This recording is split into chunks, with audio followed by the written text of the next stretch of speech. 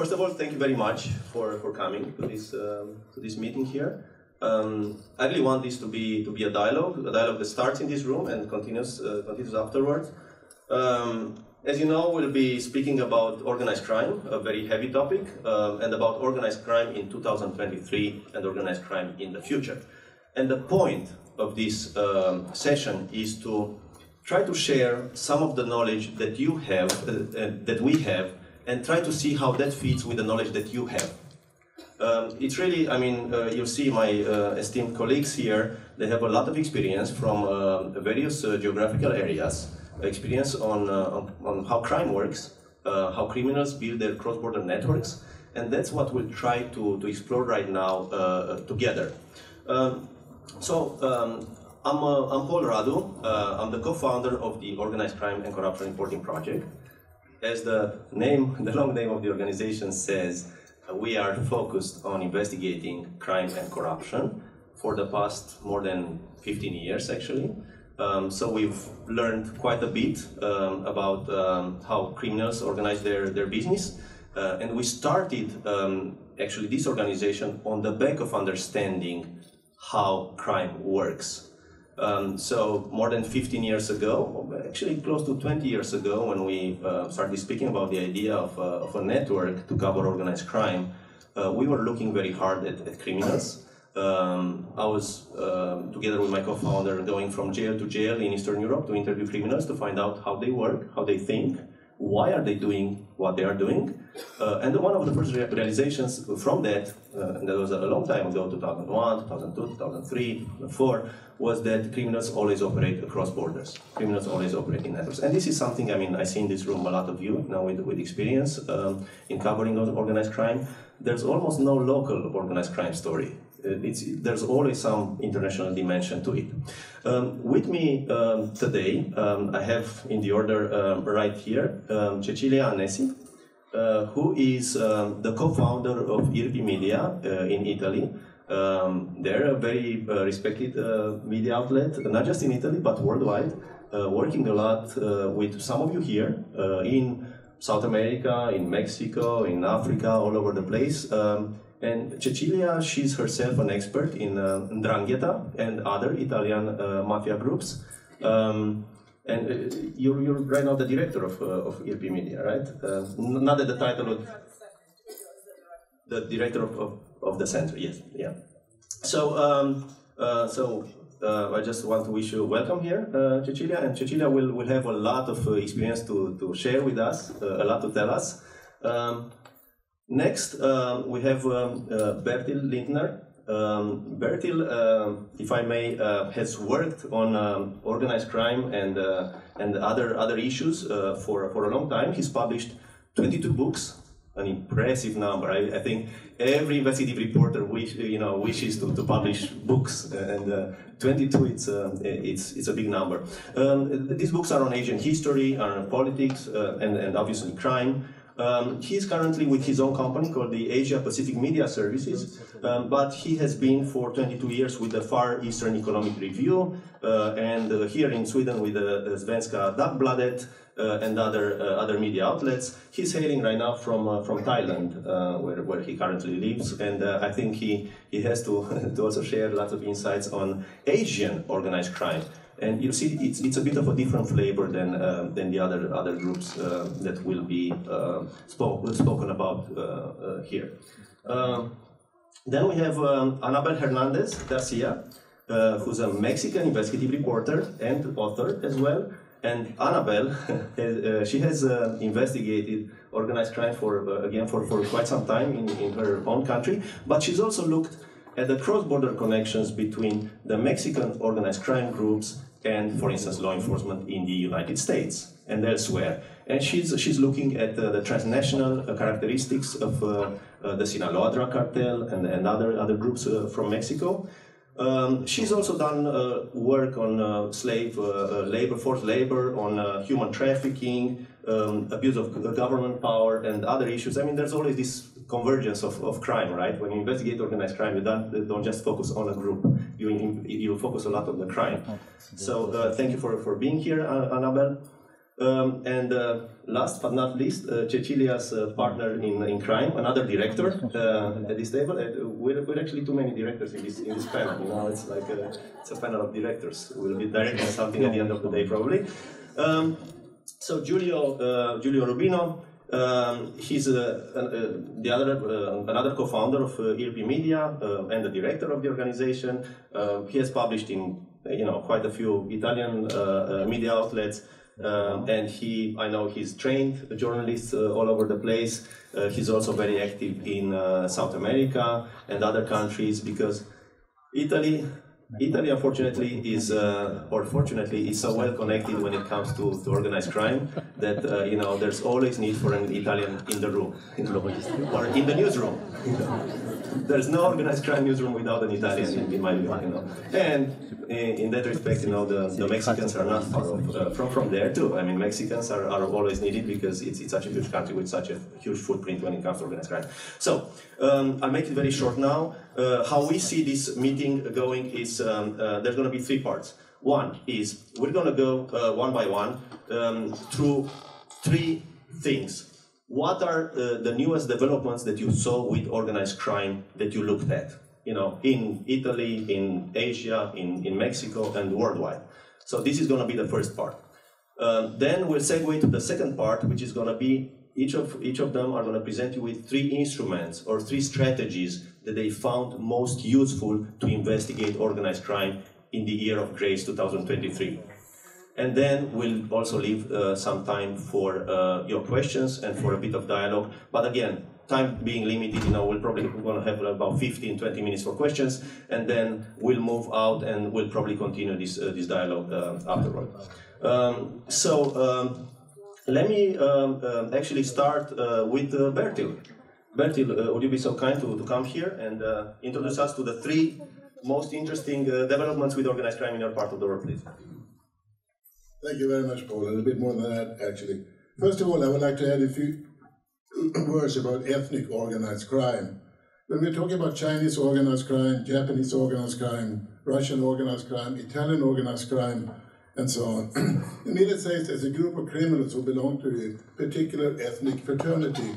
Not that all those nationalities as such are in any way criminal. And it's very often these very communities who suffer the most from organized crime in their midst. And there is nothing new, really. And we should also remember that it's not really that compartmentalized. It doesn't necessarily be confined to one ethnic group. It tends to overlap. But that said, organized criminals may live outside the law, but they never lived outside society, and this is particularly true in Asia and perhaps in other parts of the world as well. In Asia, there's always been a symbiosis between law and crime. There are certain things that governments, intelligence agencies, big businesses just can't do themselves. So they turn to organized crime gangs to do the dirty work for them.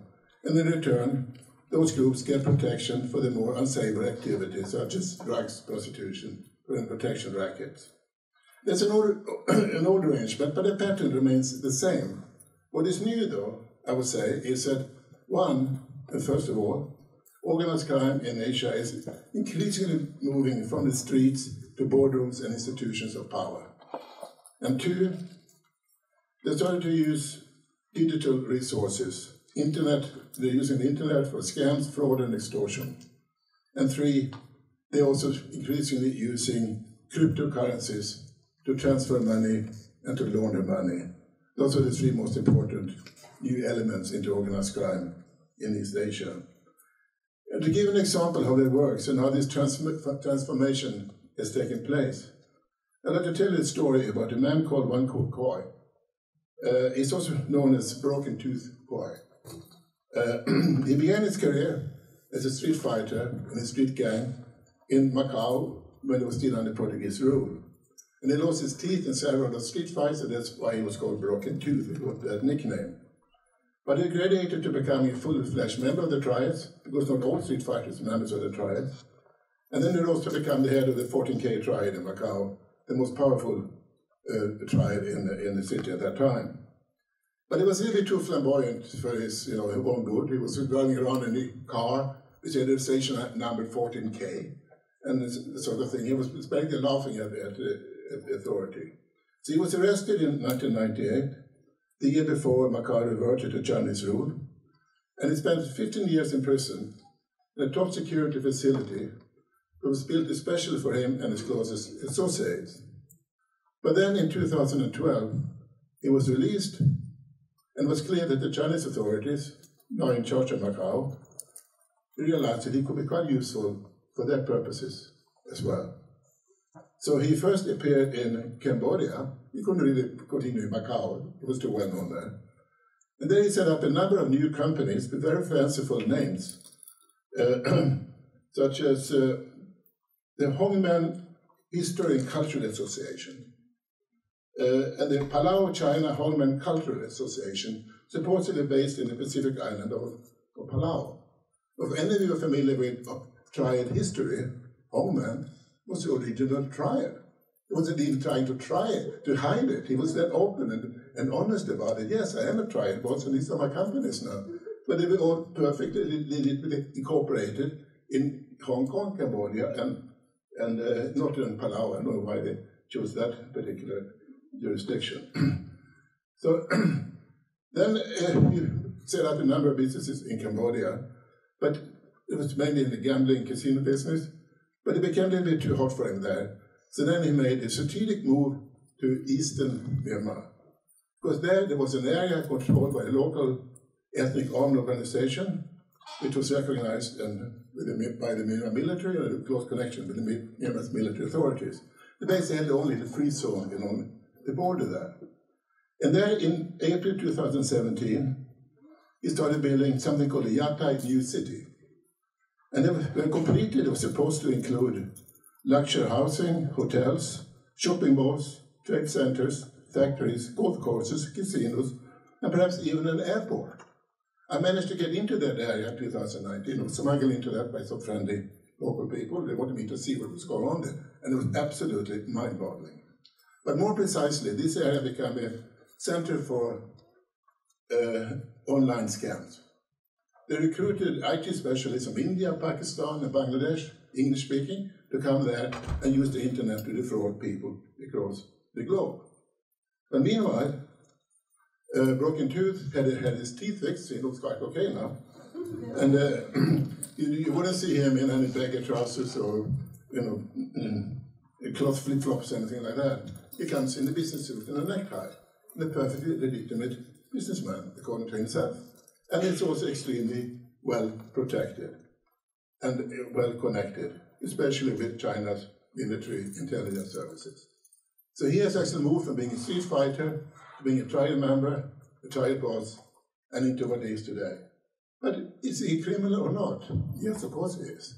Because what is a real big problem is all the scams going on inside this area is out of reach from any international law enforcement agency, if they're even interested in moving against it. And he, more than anybody else, I would say, symbolizes and shows the new face of organized crime in East Asia. Thank you.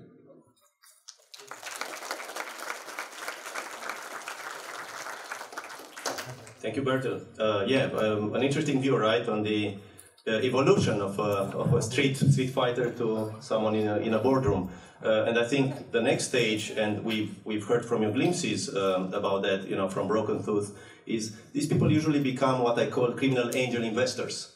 They will invest in more crime. They already amassed lots of wealth, lots of knowledge, and now they're ready to kind of finance and help the next generation of criminals. Somehow, how we do here, we're trying to grow the next generation of investigative reporters, working on crime and corruption, except for much less money. Organized crime is audacious. I mean, they put names to their companies that are off the hook, let's say, and I've seen this before. They set up companies across the street from the organized crime unit. Like for instance, what happened in Bucharest in my country. There was a criminal group that set up a company right across the street from the police. I mean, they're audacious, these people. So speaking about audacious, let's go to Cecilia to hear about one of the I think most innovative organized crime groups in the world, and one that has immense reach.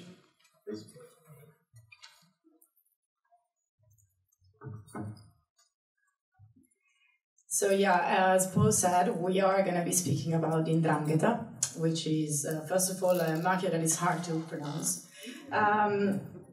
Just very quickly, we have four mafias, so four organized crime groups in Italy: the 'Ndrangheta, the Cosa Nostra, the Camorra, and the Sacra Corona Unita. Why do we speak about 'Ndrangheta today is because while you surely all heard about the Cosa Nostra, you might not have heard of the 'Ndrangheta, although it's actually the richest and most powerful mafia that we currently have in Italy, and unfortunately, it's nearly present in the whole world.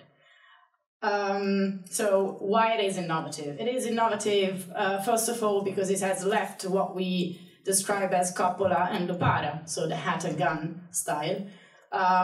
It is still a very violent and dangerous mafia, but the majority of the members of this mafia are quite invisible. There is one characteristic that is true for all the Italian mafias, and they're family-based. However, the 'Ndrangheta is highly family-based. It means that it's super hard to infiltrate because you cannot convince a mother that you're the seventh son. Which means that for cops, it has been possible to infiltrate the kind of borders of the organization. So perhaps they've been opening import-export companies at some ports, so they can manage to, let's say, touch the outside structure of the mafia, but it's really impossible to get in the structure.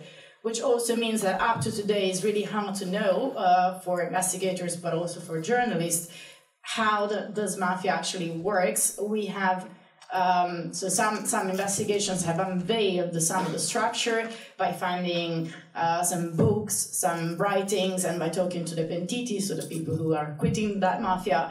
But it's still not up to today. When Paul before was saying we're quite late, we're definitely late because it's super quickly evolving mafia. But there is one important innovation that it had compared to other mafias.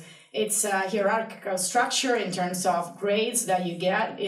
You start with like a street member, and then you get up to the top. And when you get to the top is made of more layers of top. And the first layer of that top is called Santa, which means saint, because this is also a mafia that is very similar to religion, Catholic religion, and a lot of symbolism. We won't get into that.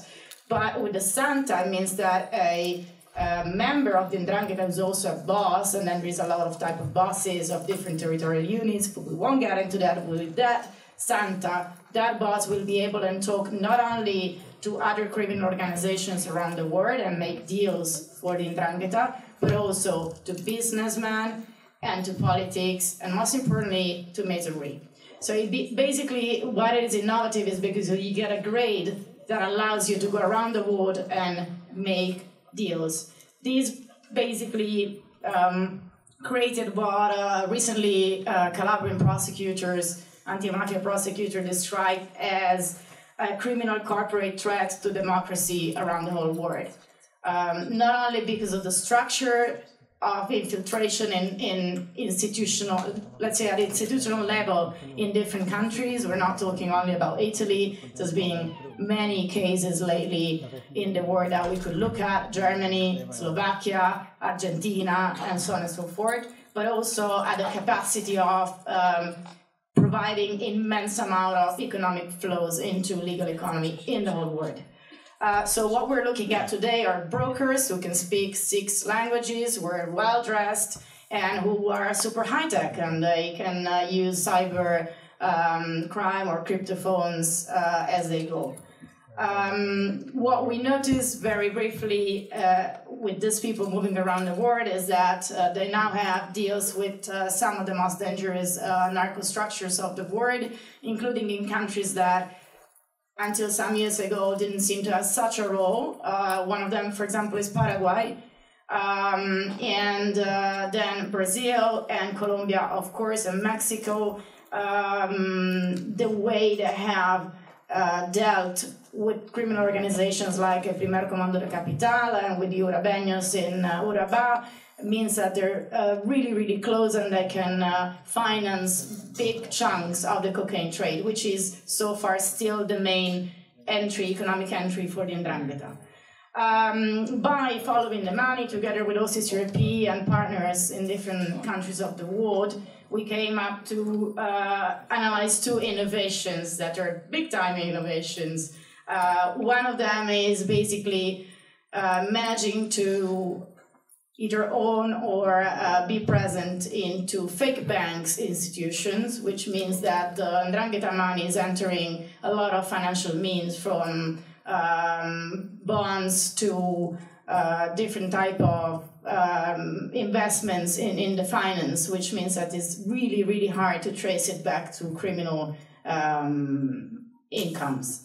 And with OCCRP, we spoke about, we wrote about a bank called Bandinia that is not actually a bank, and that moved about 30 billion euros around the world, just to give you one number, which is of course just the tip of the iceberg. And the most innovative idea that the 'Ndrangheta had lately, it's what investigators are still not too sure how to describe and how to call, but they try to call it compensation chambers, and they're managed by Chinese organizations all over the world. They're based in Rotterdam, Antwerp, Rome, what have you, Mexico City, and basically the narco money. So I'm a Calabrian narco and I need to send 4 million euros to Mexico, and instead of having a bank transaction, I go to a Chinese shop, I just put 4 million euros cash, and that money appears at the other end of the world without moving, which is definitely, at least for us, the most innovative idea they had, and we're definitely quite late into understanding how that exactly works. Thank you. Thank you, Ceci. This was right on time. I mean, I think one of the powers, one of the strengths of 'Ndrangheta that Cecilia is investigating so much is the fact that they're very much focused on the logistics of crime. They own ports. They work with shipping companies for a long, long time. So this is what gives them like a connection to many other criminal groups. So now Giulio will continue speaking about Italian organized crime. Please, Giulio.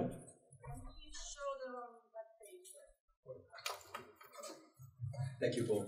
And it was a great introduction by Cecilia, because I would say that while lately we're actually seeing that many other criminal groups are gaining a lot of traction in the drug trafficking world, and especially talking about direct contacts with South American suppliers of cocaine. And of course, I mean, mafias, organized crime touch all kinds of drugs, but in terms of demand, bulk, and raising price from the moment you buy it to the moment you sell it, cocaine is still the most important drugs. And of course, you know, there's fentanyl, there are a lot of synthetic drugs which probably have even a higher impact on society, do more damage to society. But in financial terms, still cocaine is the biggest one. And I would say that 'Ndrangheta maybe today might not be the biggest player in drug trafficking, and this is really debatable. It's really something that we want to explore, but they're still a big player, but they are probably the most financially advanced mafia. I would say that, you know, all the tools and products of finance around the world, many of those products are sadly aimed at anonymizing capital for tax illusion reasons, not even evasion, really illusion, right? These are perfectly legal tools that the financial institutions keep on developing all over the world, and the 'Ndrangheta has learned very quickly and very soon to use them all, basically creating a situation in which the criminal economy is perfectly synergic with the capitalist one. There is no longer like the idea of additional taxation on poor businesses that you had in Sicily through extortion is an old model that is no longer very relevant in tracing the real money that the mafia is making. That money is clean. And that leads me to try and focusing. I mean, focusing it on 3 points is pretty hard, but I would say that what we're looking at is a generational change. We had a generation of mafia that until 2012, 2015 was extremely strong, very good bosses with immense connection, very smart. And also thanks to a very effective law enforcement operations in Italy, but also thanks to old age, these guys are mostly leaving the spot to a younger generation. And as it often happens, the sons of very successful businessmen might not be the sharpest knife in the drawer. So, you know, this is the structure, the pyramid structure that was so effective is apparently, at least in some parts, starting to crumble. And we see a huge rise in collaboration with other groups, especially in Europe. So I'm from Rome. My city is famous for Pax Romana of mafia. Many different groups of organized crime live together in Rome in relative peace.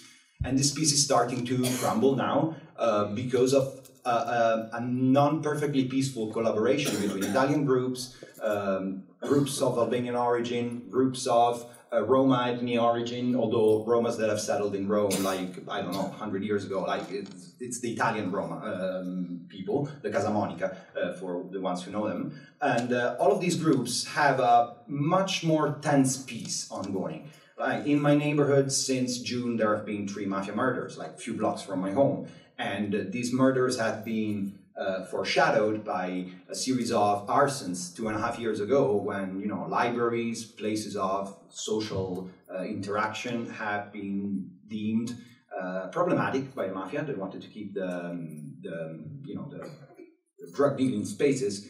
And again, this leads to another thing that connects everything I've just said. We've discovered in our recent investigations, exactly in my neighborhood, how criminal capital is a big driver of gentrification. This is extremely interesting because it also gives us as journalists a new way to connect to our audience in a way that is much more easy and much more felt than abstract organized crime that they don't see, because, you know, the rise of prices of rents, the rise of prices of stuff is actually driven by international anonymous investment funds. But those investment funds have shitloads of mafia money inside of it because it has been anonymized through these tools that we were saying before, and it comes together. So basically they are bringing to my neighborhood 2 parallel structures. One that is clean capital, already cleaned long time ago, buying houses and businesses, and the dirty capital that is getting more interesting because, of course, gentrification drives more nightlife and more demand for drugs. So both things are perfectly helping each other. There are 2 flips of the same coin, and we're seeing this rise very much.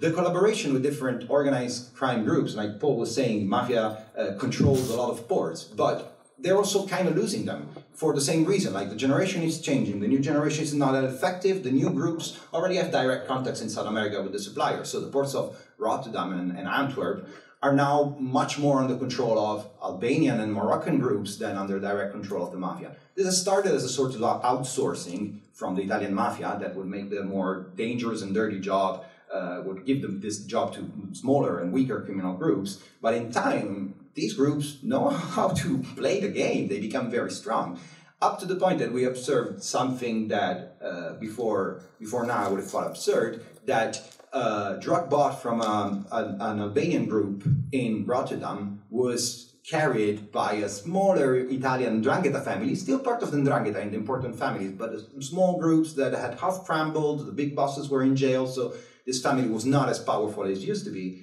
And they brought the drug to Rome to sell it to other Albanian groups, which it's interesting also because it shows that these Albanian groups are not yet under the same pyramid structure. They do not have a direct contact. It was the 'ndrangheta to provide the contact between the suppliers. So I think that, at least in Europe, we really have to look at a lot of different fragmented groups working together. And they're all going to bring the money together to the same Chinese shop, anonymous Chinese shop.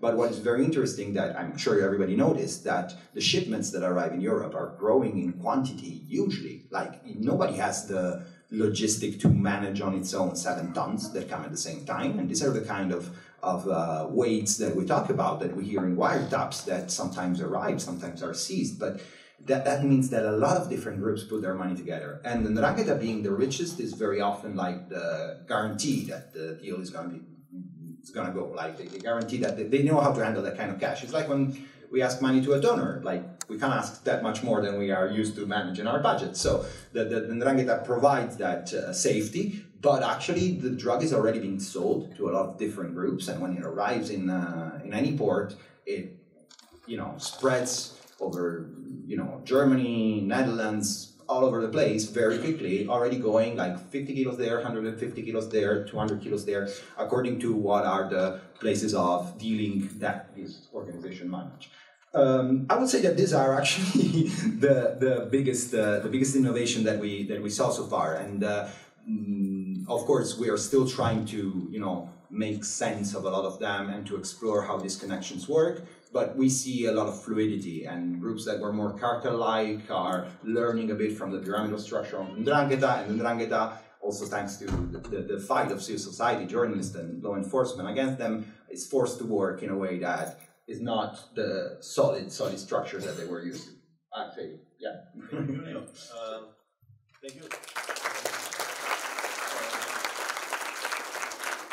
So I think this was a great Italian perspective on organized crime, and obviously, as Giulio pointed out, everything is in flux. Organized crime is so flexible, so adaptable. And I believe that Italian mafias, they provided a blueprint for many other organized crime groups around the world, actually, over the years.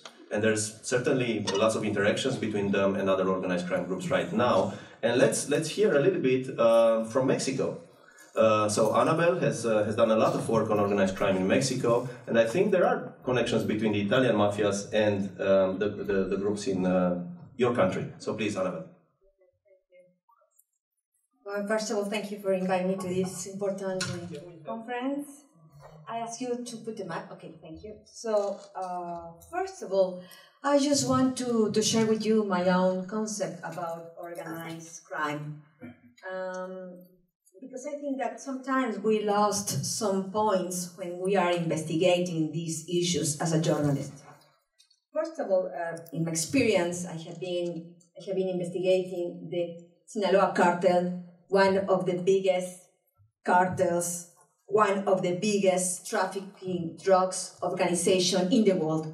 All the red part is Sinaloa cartel territory. That is their presence. And in the yellow part, they are just starting. Can you see? Almost all the world is contaminated by the organized crime organization that I have been investigating for the last 20 years. So, for me, currently, organized crime is a conglomerate of illegal interests made up of organized crime groups that are able to do this with 3 main partners. Mostly, we just see the organized groups, but we almost don't put attention to the partners. These partners that let them do all these things are parts of the government, not just in Mexico, because these drugs arrives everywhere, is it? Arrives everywhere. So the corruption is everywhere. Many times, European media or US media used to say, oh yes, Latin American, they are very corrupted, savage, third world. No. These drugs arise because the corruption is in all that territory. This is the only way how tons of cocaine, tons of fentanyl can arrive. Are they transparent? No. They need to cross the frontiers, so they need the corruption. The problem is, yes, it's true, that in countries as Mexico, the corruption is institutional. In other countries, could not be like this. But we have to, as a journalist, put our eye on that. Not just the government, the corrupt people is very happy. Oh yes, talk about the Sinaloa cartel, talk about Ndrangheta, talk about the Chinese mafia. No. We have to talk about also that partners. Exists and a second partner that is crucial to investigate, the businessman.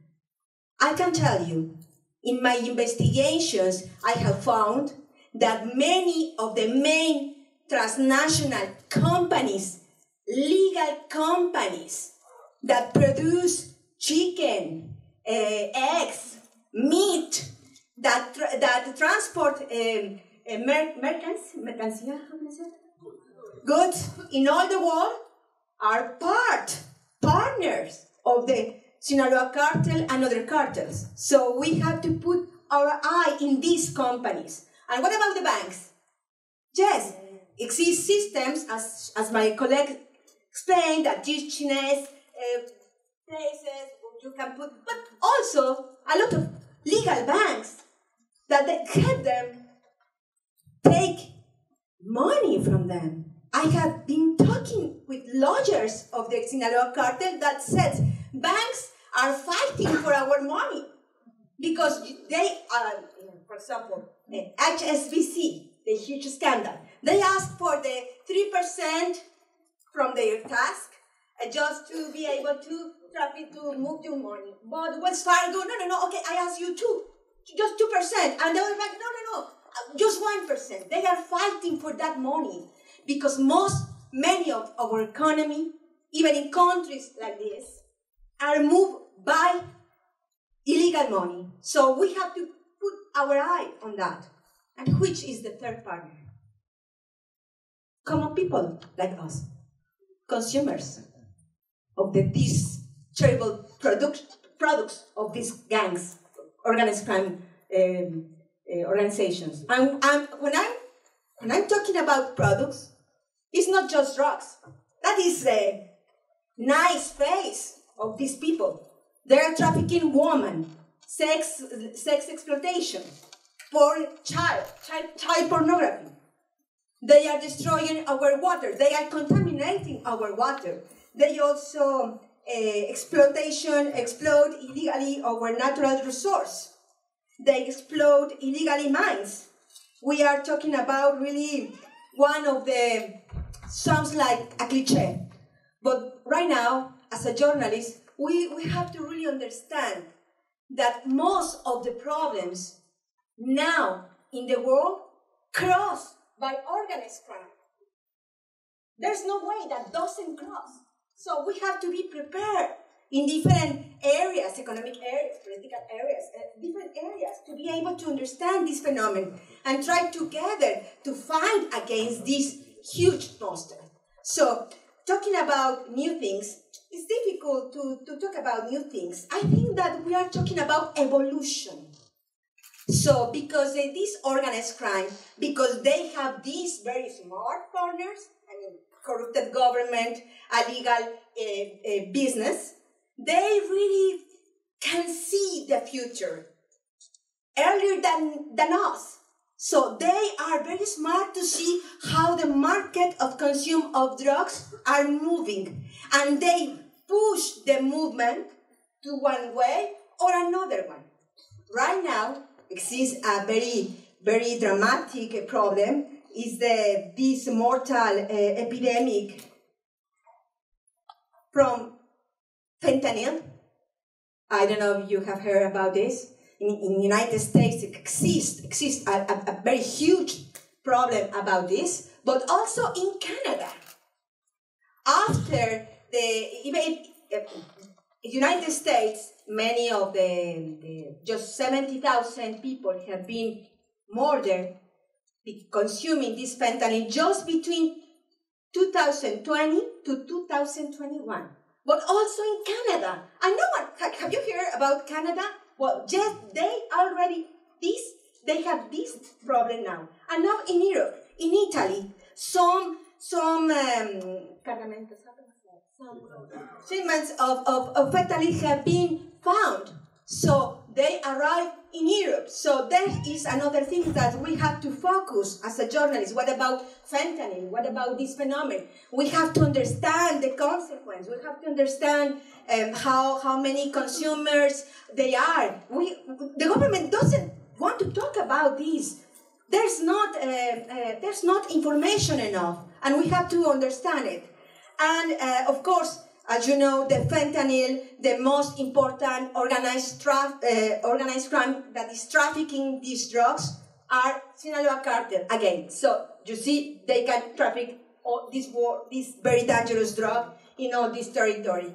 And for the last point, I want to say about cocaine. My colleague said cocaine is still the big business. Yes.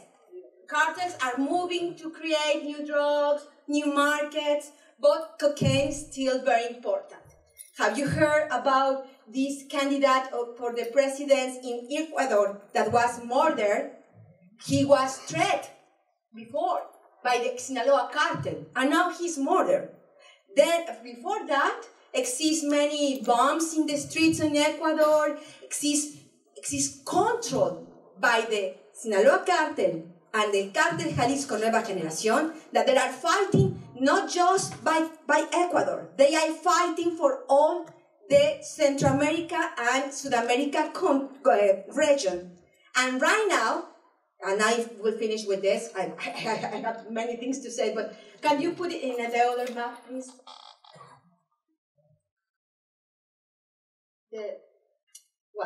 Can you see? This is Colombia.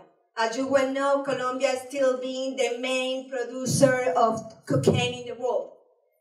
Can you see who are controlling all the frontiers, all the points to Venezuela, to Brazil, to Peru, all the country, all the frontiers? Sinaloa cartel and cartel Jalisco Nueva Generación. They are just not yesterday. They arrived through the last years. They are now in Colombia. Even the new president wants to try to control these groups that didn't want to sign the Pacific Treaty in Colombia. They don't want it because they still trafficking drugs, because cocaine is still a very important drug.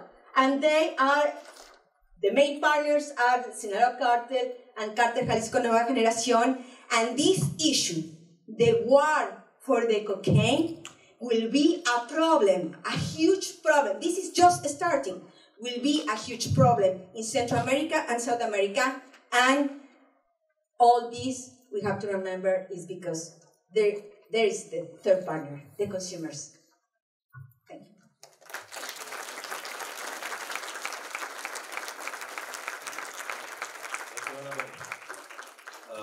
I mean, you hear from such dedicated journalists, and it's just amazing.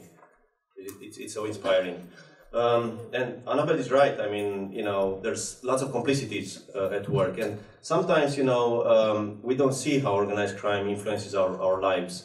I lived for quite some time in Mexico, and you can feel it there, right? And there's elections, and candidates get murdered and all that, and you see it. But I mean, we've investigated other electoral campaigns in other countries where organized crime has infiltrated. Maybe not at the same level, of violence, but organized crime is all around us, and we're just grasping to it. And I think listening to people like Annabelle, we realize the extent of this dire problem.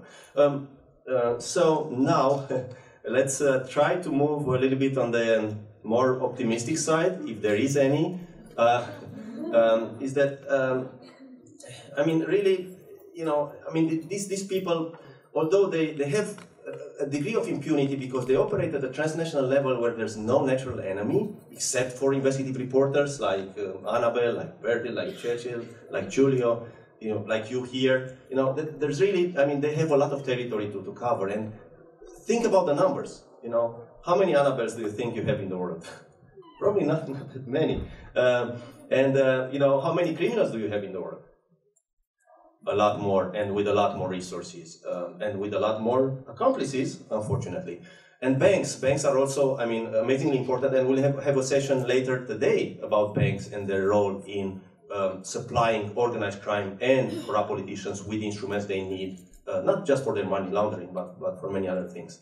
So now we'll move to the second part of our presentation here, and that's going to be about speaking about strategies, very briefly, very succinctly, about strategies that you can employ, that they employed in order to investigate organized crime in recent years. I mean, there's a lot to speak about, but I'll start with Ceci, actually, if you don't mind, Ceci. And then we'll go to Annabelle and then to Bertil finally. And then we'll open up for questions right after that. So let's hear about some efficient strategies in investigating organized crime in 2023. Giulio will go before Ceci, absolutely. We're very flexible, just like organized crime. So, thank you. And it's hard to say because, you know, the strategies that we use have been in place for a number of years now, and they're in some cases still effective. And Cecilia will talk about many of those, both newer and a bit older that we employ. I wanted to focus on one thing that is connected to the story I was talking about before, like the entry of a lot of mafia capital through the gentrification processes in parts of my town. So IRP is collaborating with a think tank from the University of Milan. They have developed a tool that's called DataCross, and it basically allows us to quickly scan economic activities, commercial activities, for red flags of certain kinds, discrepancies in the accounts, kind of money that came in when. So basically, we started using this tool, and we experimented this tool in this investigation first, and it all came from, you know, the intuition, which is pretty banal, to be honest, that thanks to the pandemic, there was a huge chance for a group that has a lot of liquidity, like the Italian mafia, to buy entire chunks of the city. So this was the hypothesis that we wanted to prove.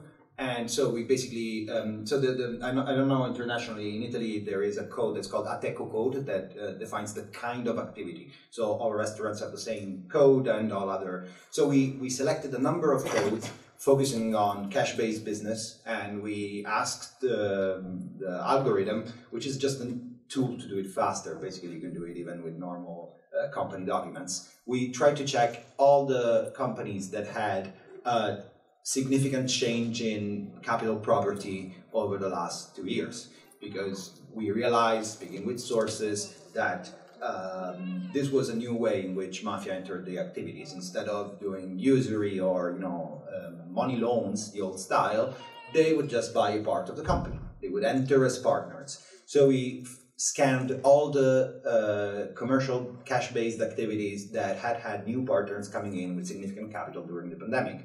The tool was extremely effective. We managed to estimate, a very conservative estimate, that at least 10% of all commercial activities in my neighborhood are in a way owned or partially owned by organized crime. And of course, for security and safety reasons, because of what I was telling you before, we didn't name them specifically in the investigation. We focused on the methodology and why this is useful and important. And yeah, this not only gave us a new perspective, a new point of view into how organized crime work, but it allows us to unlock another relative innovation that we are starting to work on. So you can imagine that some of the people that know neighborhoods and understand criminal activity best are often activists, are often, you know, in my neighborhood is a working class area with a long history of squats and social centers and activities of this kind. Now, these people are extremely allergic to the word legality for obvious reasons. They've been oppressed by the police forever in their activities, and it ends up that they understand how the crime is entering areas of the city or how it moves at a ground level much better than most journalists, and surely often better than the cops. But they don't collaborate with anybody because they are absolutely allergic to this idea of, you know, we have to do everything by the law, because they've been beaten by the police so often during demonstrations and stuff like that they don't trust the police. But framing our investigation as also an investigation on the gentrification of the neighborhood, we suddenly piqued their interest. So we found a new way to unlock collaboration between civil society and journalism, and this is giving us a lot of satisfaction, a lot of fruit. It's opening up a lot of new sources, and we're already almost ready for the second part of this investigation. I want to extend the method to other cities in Italy, and I think that purely in terms of innovative investigative approach, this is my main pick up. Then maybe talk about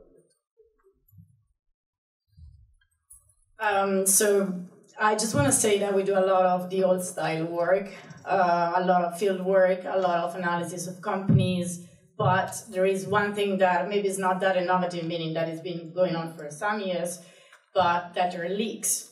And what leaks help us with is finding that data or that money flows that the organized crime was hiding from civil society. So just to mention one big collaboration that is Swiss Secret. For us, for example, it was very useful to manage and find the money that the Italian investigators couldn't find. Like, we found them 10 years later and could trace them all the way to then, in the end, through Switzerland, all the way till the Miami real estate. That's the part of work that the Miami Herald colleagues did. So, I mean, leaks can definitely provide you information and data that you don't have out there in the company records. And that paired with the international network and collaboration, that for us is absolutely the basis to do these investigations, because again, as you've seen, the 'Ndrangheta is a cross-border organization and an international organization. We could never go without the international part. So we do work a lot on territories in the old way, like we physically go to Calabria because we need to understand what's new over there, and we need to understand how phenomena are born and why certain things can still happen, because there is the absence and the corruption of the Italian state, and at the same time how that is taken to an international level. That's it.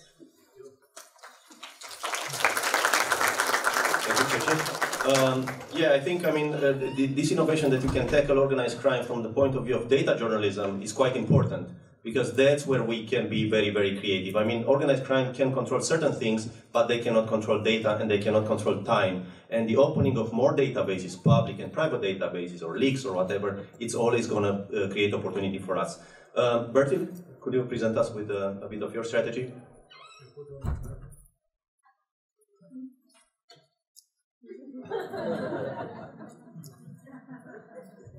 I think the cartoon sums up everything we've been talking about today, really. Well, I can sort of say what is very difficult to write about, very difficult to prove, and that is, of course, money laundering, especially now when cryptocurrencies have entered the scene. I mentioned this free zone in the eastern part of Myanmar earlier today, just a while ago, and I've been told that there are millions and millions of dollars being transferred from that area, being created through all these online scams and other activities, back through cryptocurrencies, through various intermediaries in Cambodia and Hong Kong, back to China. But to trace that is extremely difficult. What would be easier for any investigative journalist would be to simply explain how it works. And I think that is quite enough. Paul mentioned that we should talk to criminals. Yeah, absolutely. I agree. We should. And sometimes they can be much more open and forthcoming than you could possibly imagine.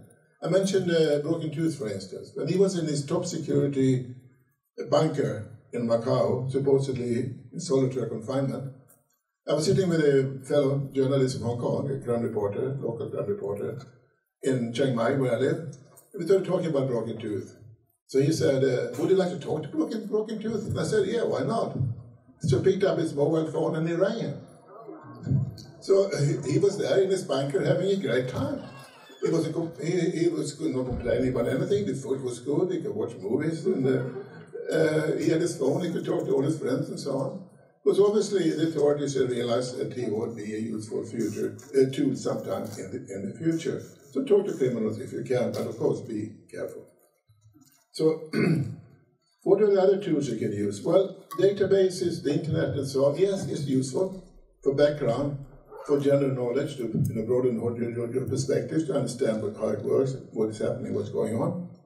But when I taught investigative journalism in Yangon before the coup in 2021, I always told my trainees, so to speak, that there is actually no software you can use to investigate this kind of organized crime we're talking about.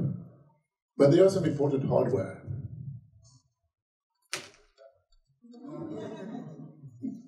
You have to go out in the field. You have to talk to people. And as Guilio said, you talk to activists, local activists. They're much more willing to talk than the police, for instance. They won't say anything. They will probably give you some quotes, but that's about it. Government agencies, forget about them. The UN are useless. But in my experience, when I've been out in the field, I talk to local people. They can be NGOs, they can be CSO, people who live in these communities, who may not be able to do anything about it, but they tell you what is happening there. You get an understanding of the problem, you get a feel for the whole situation. And then nothing is more valuable than that. And but when you're doing that, the most important thing you have to think about is safety. And safety not only for yourself, but safety for the sources you talk to make sure that you protect them, so they can in no way be identified in what you write and produce eventually, or if you make a documentary or whatever, a film. And the safety, physical threats, I could say, during the time when you do your investigations. Then you also have the question of safety after you have published your story. Legal protection. Good people, nice people, they don't sue people for libel. If you don't like what I write, they would call me and say, "Oh, Dorothy, you did this bullshit, why did you write that?" They wouldn't go to the courts. Yes, I have been sued, but not by anyone who was a nice guy. Because these people have no other recourse than to go to the court and misuse the law in order to silence you. But then you have to be prepared. And it's a very good idea to keep in close touch with people in the legal profession who will be willing to help you if you get into legal trouble. So that's basically what I have to say. And if you have any questions, I will be better to answer them after all this.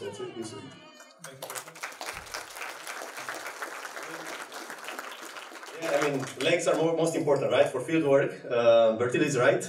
I'd also say that in speaking with people, what we must acknowledge as investigative reporters is that we are the ones putting the pieces of the puzzle together. Even if you speak with law enforcement in a country, they will have, a little bit of the puzzle. But then when you combine, judicial records from various jurisdictions, from various countries, that's when you really see the organized crime group and how wide and how powerful they are.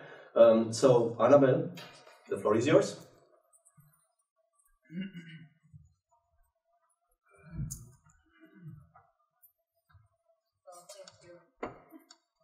Again, it's a lot of things to say, but I will try to make a resume. So, what I have learned in this, in all these years investigating the Sinaloa cartel and other organized crime organizations is that not trust to the official versions. We cannot just take the judicial documents or the version of the prosecutor or the version of the military or the policeman. No, because if we are talking about that many parts of the government are involucrated, they have connections with the organized crime, many times, most of the times, they are not saying the truth. But how can we know? How can we get the other version of the things? There is just one place. Two places. The victims. Sometimes they are able to survive and tell the stories, what they saw, what they feel, why they suffer, who were involved, and their voices are crucial. We have to go to the victims to hear their testimonies, not just in trial.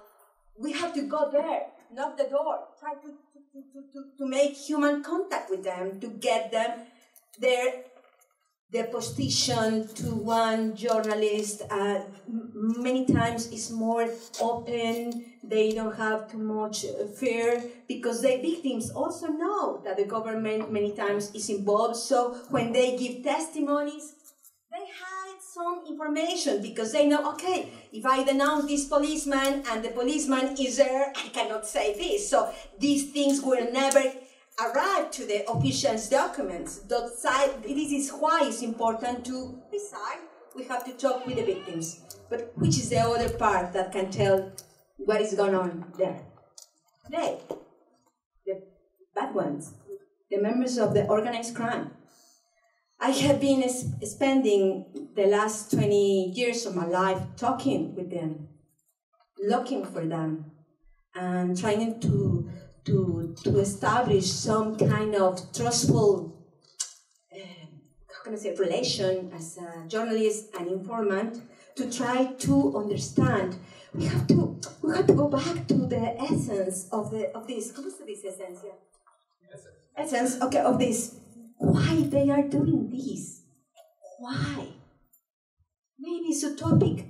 question, but we have to know what is inside these people, why they want to, why, for example, one drug lord in Mexico, Arturo Beltrán Leiva, can you imagine? He was able to get $400 million per month. Why he didn't stop?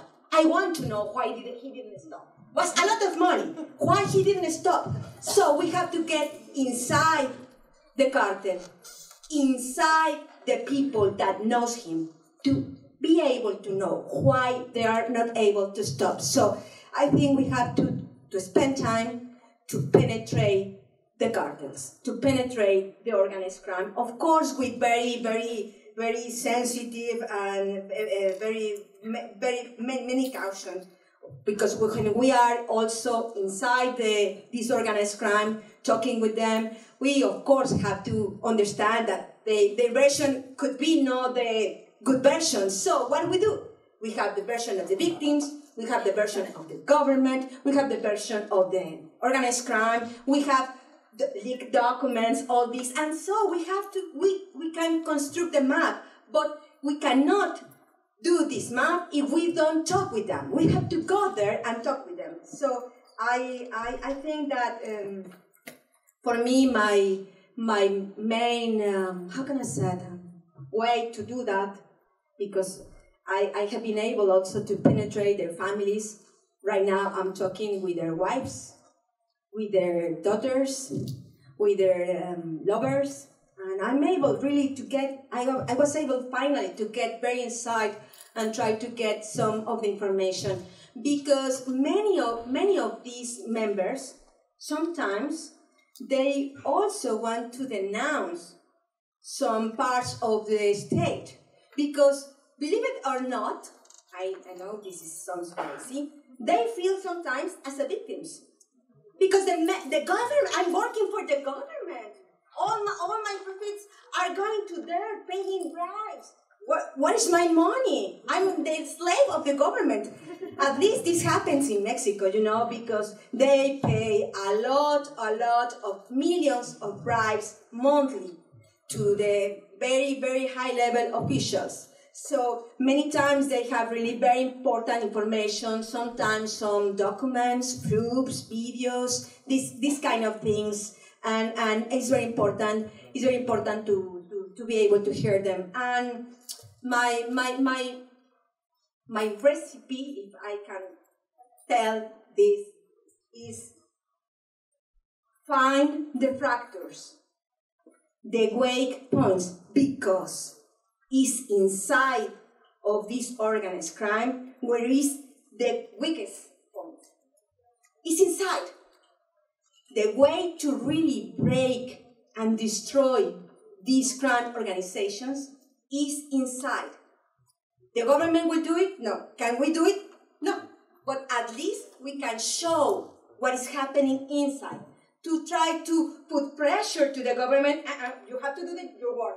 You cannot go to the bed with them anymore. You have to do the job. And I think that is journalism. We have to put the things white and black and white, and try to push to the society, generate conscience, and put in problems to the members of the government that are with these people. So find fractures, the weak points, the cracks, and enter. We live fit, but don't let anyone hear you arrive. Thank you.